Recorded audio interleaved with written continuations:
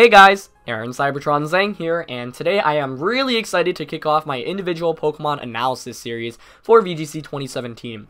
What this series is meant to do is basically, in a 15 or so minute video, educate you completely on one of the Pokemon in the format and tell you sample sets you can use, sample partners you can use, ways to beat it, why people use it, and why you might want to consider it, and just an overall discussion on the Pokemon. So, I'm going to try to cover as much as possible while not taking too much of your time, and hopefully by the end of it you'll have some sense of how the Pokemon operates and potential ways to run it. So, I hope you guys enjoyed this series, and if you do, please show your support by leaving a like on this video and giving me any feedback. Also, let me know what Pokemon you want to see covered next on this series, and please go upvote the comments in the description below.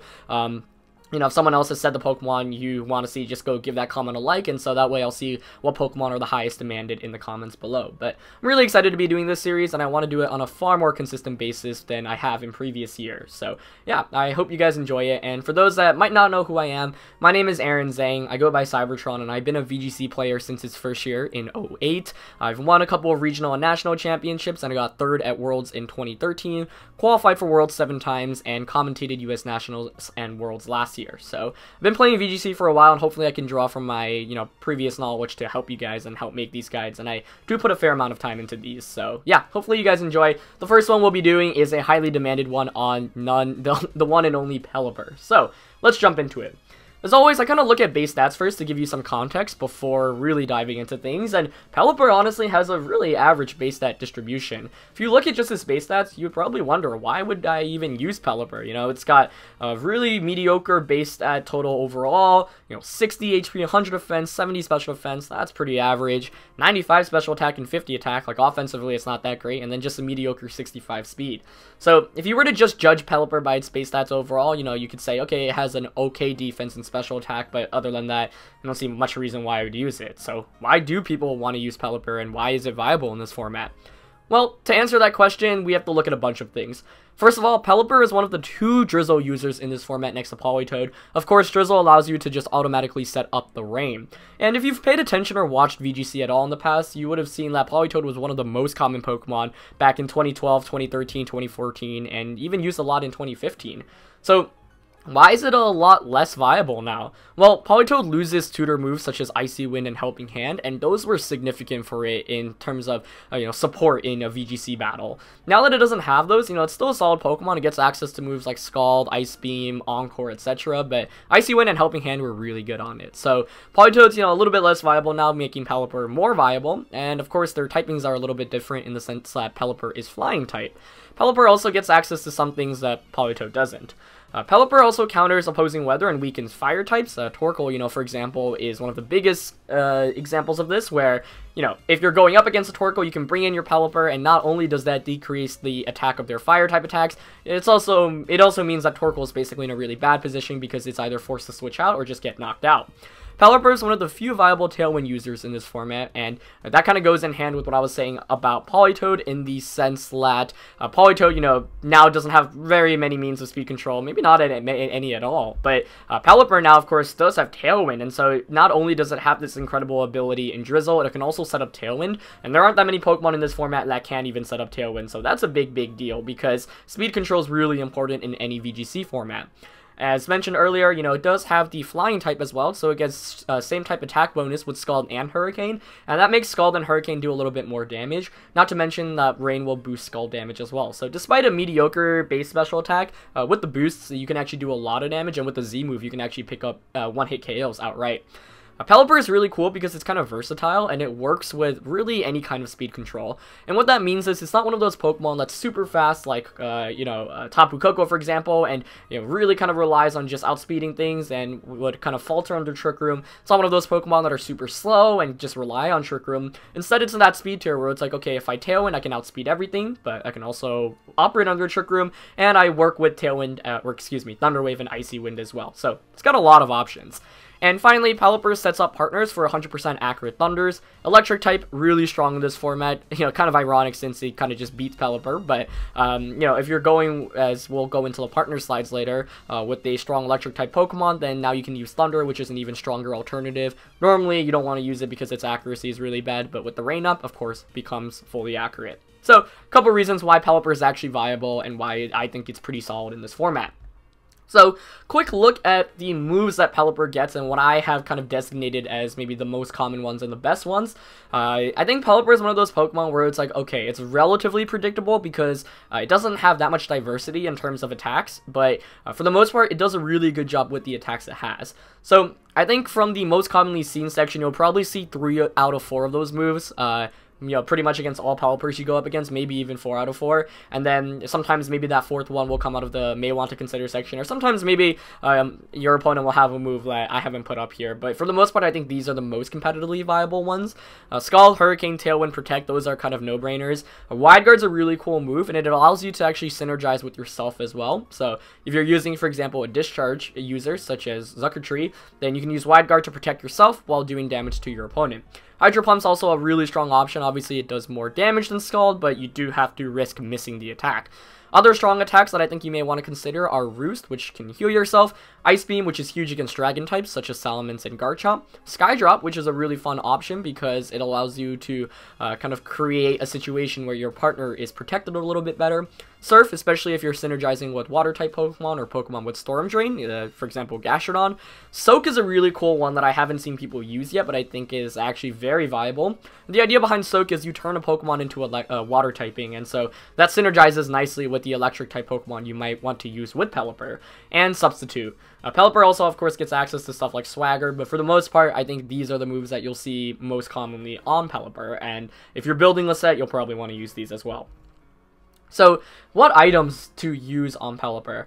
Basically, I've listed a couple of the most viable ones. Of course, there are definitely ones that I have not mentioned that you can definitely try out, but I think if you have no idea what Pelipper does, or you don't know what to expect from, you know, a Pelipper when you're playing against it, these are the most common ones you'll probably run into. Both the Water and Flying Gems, or I guess the Z Crystals, are really strong. Water is the most intuitive one because you have the same type attack bonus and the Rain Boost, but Flying is actually pretty cool because, you know, some ways to beat Pelipper are using Pokemon that resist its Water type attacks, and those are typically Water Pokemon, Dragon Pokemon, Grass type Pokemon. So with the Flying Z Crystal, you can maybe just potentially pick up a one-hit knockout on the Pokemon that maybe we're expecting to survive an attack or two. Sash allows you to guarantee 2 attacks, pretty much. It allows you to survive 2 attacks, which assists you in setting up Tailwind. Mystic Water is one of those items where it's like, oh, it actually does a pretty nice boost to its Water-type attacks. And obviously that's only an item for basically 1 move, maybe 2 if you run both Scald and Hydro Pump, but it's free damage boosting, basically, and you're not losing anything from it. Sitrus Berry, I think, is pretty good, especially on bulkier variants. Life Orb, similar to the attack boosting ones earlier, but you will have to take recoil damage, but of course it works for more than just water type attacks or, you know, specific typings. And then you have Choice Scarf and Choice Specs.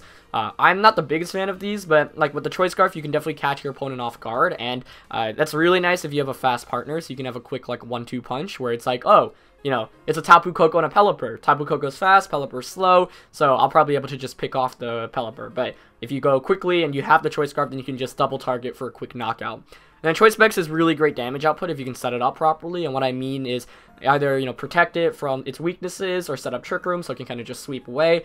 You really want Specs for Pokemon in sets where it's like, okay, I don't have to worry about getting attacked, I can just kind of dish out damage and hopefully knock things out before I get knocked out. So, just a couple of strong items for you to consider. So now I'm going to dive into sample sets, and I'm going to give you guys 3 sample sets. So this first one is a modest one with Scald, Hurricane, Tailwind, and Protect, and this one runs the Water Z Crystals. So with those Speed EVs, I'll actually go into all the Speed EVs a little bit later, and EV and Pelipper in general, but this is kind of like, okay, I hit as hard as possible because I'm Modest Nature. I have enough Speed EVs so that with Tailwind, I'm outspeeding, I believe it's Tapu Koko for this spread, and anything slower than Tapu Koko, so base 130s. And then with 132 HP, basically I dumped everything else into HP for max bulk and survivability. So this one's like, okay, I hit really hard, I utilize Tailwind well, and I still have some bulk to take advantage of. The next one is a max speed, max special attack one. You could definitely take special attack EVs out and put it into bulk, but the max speed here is really important. You do need 252 speed and Timid Nature, same set as the last one. And this one is with the Flying Z Crystal. And if you're curious about this, I actually did some research, and Adamant Tapu Bulu with max speed, so 252 speed EVs, is 1 speed point lower than this Pelipper. So if you're having trouble against, you know, like Tapu Bulus that are maybe a little bit bulkier or ones that are admin, of course, if it's Jolly, then it can just outspeed and knock you out. But if it's admin or something that's more bulky, then you can actually just pick up the one-hit KO immediately with Hurricane and the Flying Z gem. So that might be something to catch Tapu Bulus off guard, especially as they become more popular as the season progresses. And for the last one, credits to user on Twitter for this one. I'll put it in the description below. But he basically came up with a pretty cool spread. It like lives, I believe, like modest Scarf Draco Meteor from Salamence, while also being able to KO with Ice Beam. So that's why it does run Ice Beam here. It got Scald, Ice Beam, Tailwind, and Protect. I have Tailwind on all of these because I think Tailwind's a really good move, and it helps out pretty much any team that it's on. Of course, not if you're using like full Trick Room or something like that. But in general, I think Tailwind's a really solid option. This one has Sitrus Berry because you pick up the knockout onto like Garchomp and Salamence with Ice Beam already, so don't need that increase in special attack, and it just allows you to survive a little bit longer with Sitrus Berry. So all of these 3 stats will be in the description below in terms of being exportable, so you can try them out on Pokemon Showdown if you so wish. Of course, there's so many different Pelipper sets, but these are just 3 examples to get you started. So, regarding EV spreads, this is kind of what I was talking about earlier. I think the most important thing when it comes to Pelipper is if you are using Tailwind, you really need to keep Tailwind in mind when you're constructing your EV spreads.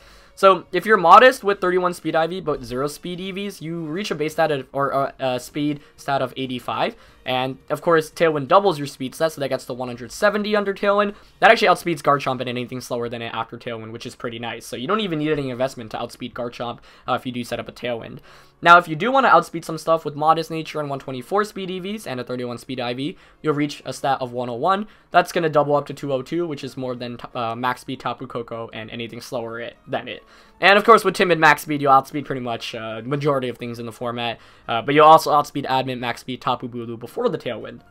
So, you know, I didn't go too much into defensive damage calcs in Pelipper, and part of that's because I don't even know what Pelipper, what attacks, you know, Pelipper really struggles against, because it's just really frail in general for the most part. And so I like kind of going with the generic bulk spreads, and this is something where it's like, feel free to take one of the spreads and then use it on your team, and then, you know, see what attacks give you trouble in particular, you know. Is there like one special attack from this one Pokemon that you're always struggling against? Maybe invest in some more special defense. Same goes for a physical type Pokemon. So these are more general spreads to get you started, and then you can tailor them specifically towards your team. So how do you beat Pelipper? Well, Pelipper is one of those Pokemon, like I mentioned, where it's like, it's still pretty frail at the end of the day, and here are a couple of examples of how I would approach defeating Pelipper. So, the first is just knocking it out before it's able to set up Tailwind, and that's just doubling up onto it with 2 really strong Pokemon that are faster than it. Definitely want to take advantage of its mediocre speed. If you can knock it out before it sets up Tailwind, then it's a significantly less of a threat. Of course, sometimes it might not even have Tailwind, but the idea is it is easily double targetable. You can also counter with your own weather, and you have to win the weather war, of course, but using Pokemon such as Alolan Ninetales to decrease the water kind of increased damage from the rain, or even your own Torkoal. Like, although Pelipper, you know, yeah, I don't know, bring Torkoal specifically against Pelipper, that sounds kind of weird, right? But sometimes if you are able to bring the Torkoal out after Pelipper is already out, then you'll get rid of the rain, and then the damage output will be significantly decreased because now the sun is up as well. Of course, intuitively, Electric-type Pokemon and Electric-type attacks are Pelipper's worst enemies, and, you know, when I was looking at items to consider, I was like, I guess you could use a Whack-and-Berry, but the thing is, like, the strongest Electric-type Pokemon still just attack through it and pick up the one-hit KO, so Pokemon like Tapu Koko, Zuckertree, Alolan Raichu, they all just really are able to outspeed and just pick up a one-hit KO. Of course, just teching in Thunderbolt into any Pokemon that may learn it is helpful as well, examples such as Tapu Lele. Also, Pokemon that can just deal massive amounts of damage in one hit. Some examples are Tapu Lele, Tapu Fini, and the Ultra Beast. I don't know how to pronounce that still, but yeah. Those are all Pokemon that can just either outspeed it. I mean, in terms of Tapu Fini, if you're running Jolly, you can outspeed it for sure. And just either using the Terrain Boost or a Z move or a item boosting attack, like just pick up a one-hit KO outright.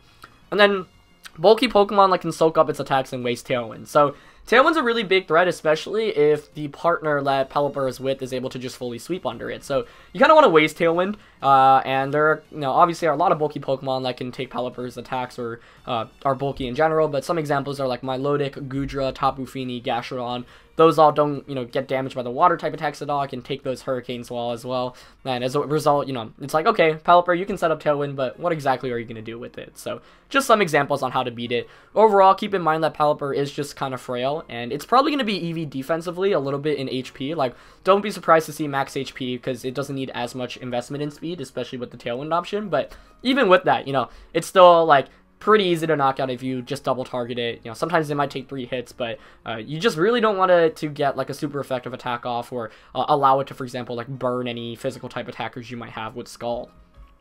So some potential partners for you to try out if you do want to use Pelipper. These are just a couple of examples. I think in 2017 specifically, like, you can really try everything with everything. But if you have no idea where to start, here are some examples. Tapu Koko and Xurkitree, because both of those, you know, get boosted and their thunders will become 100% accurate. Of course, with Tapu Koko, it's even stronger because there's an electric terrain. And with Xurkitree, you can help its average mediocre speed by setting up a Tailwind. And Xurkitree, when it's faster than everything, is really, really scary. Garchomp and Crocodile are pretty cool partners as well, because they're able to get Earthquakes off without worrying about its partner, since of course Pelipper is Flying type, also covers the electric type weakness that the Pelipper has. Alolan Marowak, another great Pokemon, also kind of similar. You know, it doesn't use Earthquake as frequently because it does get access to Boomerang, but Lightning Rod protection is incredible, and I actually see a lot of Pelipper teams with Alolan Marowak, because if you don't have Discharge, then you have no way to hit the Pelipper for super effective damage. Really, really cool mom, and honestly can operate under Tailwind as well. Obviously, it's still really slow, but this whole metagame is slow, so it's like if you give Alolan Marowak a boost, it'll still be able to outspeed most things. Celesteela, of course, you can reduce Celesteela's fire-type weakness with the Rain Up, and that's a big deal because fire is one of the few types, or it might be the only type that actually hits it for super effective. And so Celesteela is already one of the bulkier Pokemon in the format. That just makes it more annoying to deal with. Porygon 2 and other Trick Room users, such as Oranguru and Mimikyu, helps you set up Trick Room, allows you to get 2 means of speed control with Tailwind and Trick Room. And then finally, 2 Swift Swim users. So I think Rain in general is kind of less viable of a strategy than ever, because there's no Ludicolo, no Kingdra, no Pokemon like that where it's like, oh, I have a very, very strong Rain mode, where, you know, in previous years, if you had Politoed Kingdra, Politoed Ludicolo, that immediately could just sweep through a ton of teams because of the synergy. You know, with Ludicolo, it just got access to so many great attacks, and it had Fake Out, it had just a really strong overall typing, and with Kingdra also, you know, got access to Draco Meteor and some really strong water type attacks. So Poliwrath and Caracross and all the other Swift Swim users, they're definitely, I think, a lot less stronger than the ones we've seen allowed in previous VGC years. So as a result, that makes Rain as a strategy overall not as good, but I definitely want to see someone try out Poliwrath and Caracross, especially because both of these Pokemon do have access to stat increasing moves such as Belly Drum and Shell Smash on those 2 respectively. So, you know, don't give up on the Rain strategy. I'm not saying it's not viable, I'm just saying definitely going to be a little bit trickier, because before it's like, oh, let me just slam Politoed and Ludicolo together, or Politoed and Kingdra. Now you definitely have to think a little bit more, but I think that makes things a little bit more exciting. So, in conclusion, Pelipper, despite its relatively poor stats, I think it's got a lot of potential, guys, and I think you'll be seeing a decent amount of it. I don't think it's going to centralize the metagame. I don't think it's going to be the most common Pokemon, but I think it definitely has its spot on a lot of teams, and I think it's a really cool Pokemon, and I never had imagined that Pelipper would be viable competitively in VGC after, you know, playing regular Pokemon for all these years and VGC for all these years. So, like I mentioned, its move pool is somewhat limited, but it really makes good use of what it does have. Rain is a strategy, I've already talked about this, but it's probably going to be less common. But, you know, Pelipper is one of those Pokemon where it's like, I don't need a Rain team for it to function. You know, I don't even need anything else that can take advantage of the Rain, because Pelipper itself is just a pretty strong standalone Pokemon. Like, Drizzle itself is a good enough ability where you don't need a Rain team. You can, that ability itself will provide you some utility in your matches. And if you're struggling against a fire type, you want to use a Tailwind user, or you think Pelipper is just really cool, definitely want to consider it, because I think, you know, definitely has its spot on teams as mentioned. So, that is pretty much going to wrap up this guide. Hopefully you guys enjoyed it. Didn't want to make it too long, but basically these are what these guides are meant to do. I educate you on what the Pokemon does, give you some sample sets, talk about partners and ways to beat it, and items it could use, and hopefully by the end of all of this, you've learned something about Pelipper and how to use it competitively. And if you want to try it out, I've got the 3 sample sets in the description below. But yeah, this is the start of many, many guides on the channel. Of course, Road to Ranked will still be coming out as frequently as possible, but really want to do these 2 kind of series as my main 2 things for the season. And of course, you know, I want to expand to a lot more like team building and battling against, you know, top players and best of 3s and metagame analyses and whatnot. But yeah, that is going to be it for this one, guys. I really hope you guys enjoyed. Please leave a like if you do, and share it with anyone who wants to use Pelipper in VGC, or just is looking into getting into VGC 17. If you haven't watched my team building guide or my Road to Rank series, I'll link both of those in the description below as well. I think they're pretty helpful, hopefully. And that will be it for this guide. Please don't forget to also go comment in the description below what Pokemon you want to go see next, and upvote any of those comments that you kind of agree with. So yeah, it's going to be it for this one. I will see you guys with the next guide and with the Road to Ranked very soon. Alright, thank you for watching, guys. Peace.